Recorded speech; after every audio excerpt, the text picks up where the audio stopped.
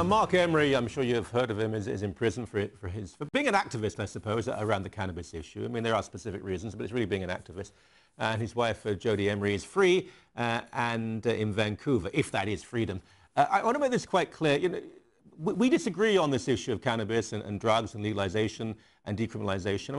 I'm fairly conservative on this, but that doesn't mean you can't have an informed, civilized debate. And I certainly think it is ridiculous to have people in prison for long periods of time when they have not used any violence at all.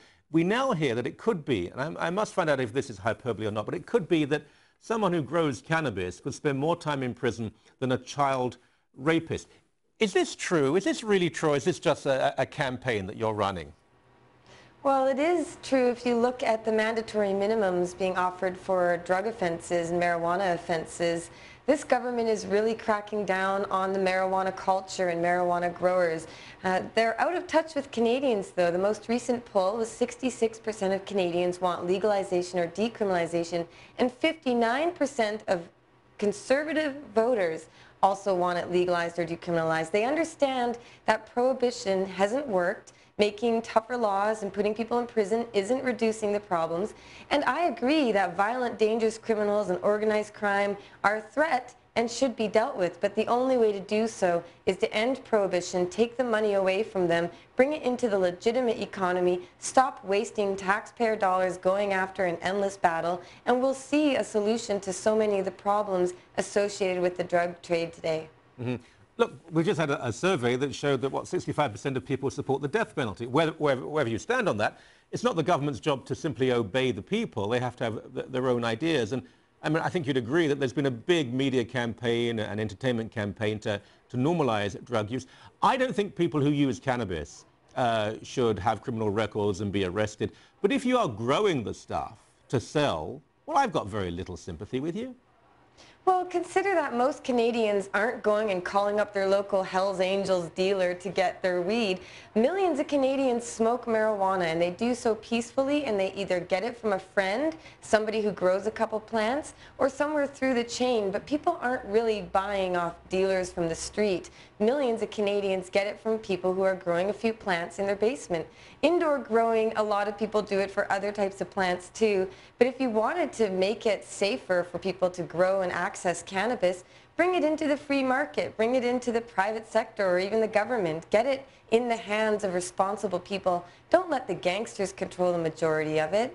It's a very good and a very clever argument, and you make it well. But at the same time, if you don't want to, again, if someone uses the stuff, and most cops would go along with this, if it's being used, they're not going to really intervene. I've seen police cruisers drive past cars full of kids who, they've got better things to do. But if you don't want to go to prison, if you don't want a record, then don't grow it. It's as simple as that. You use it if you want, but don't grow the stuff.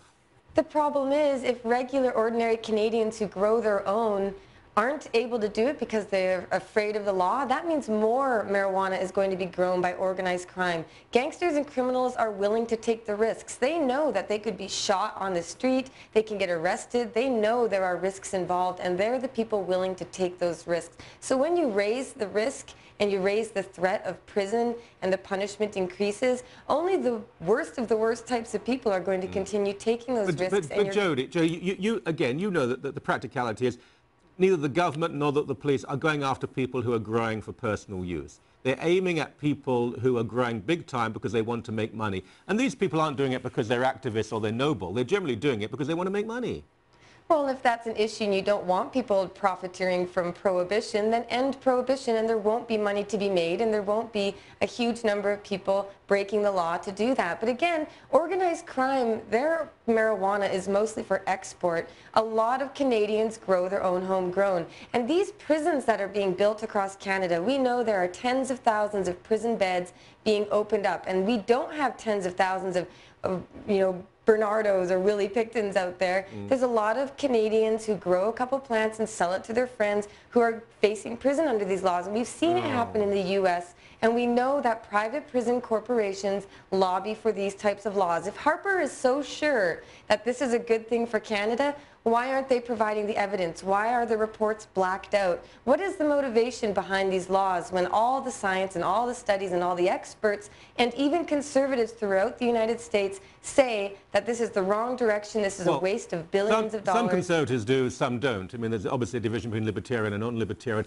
But so, we haven't got much time left, but so you think Stephen Harper is in league with what, organised crime, to make sure there's still money to be made in drugs? I mean, what's the motivation for this? Let's just say that there are certain people who profit from prohibition, and that certainly includes gangsters, but police budgets go up, prisons go up, and people who want prohibition to end want to see the criminals put out of business. I am not on the side of gangsters. I want safer streets for Canada. It's where you lose me, you see. It's conspiracy theory. I think this is a valid debate to have, but I don't think anyone, certainly Stephen Harper, is in league with anyone else. He merely thinks this is the way. Look, we will bring you back on the show. My regards to you and to your husband. Thank you so much. Thank you.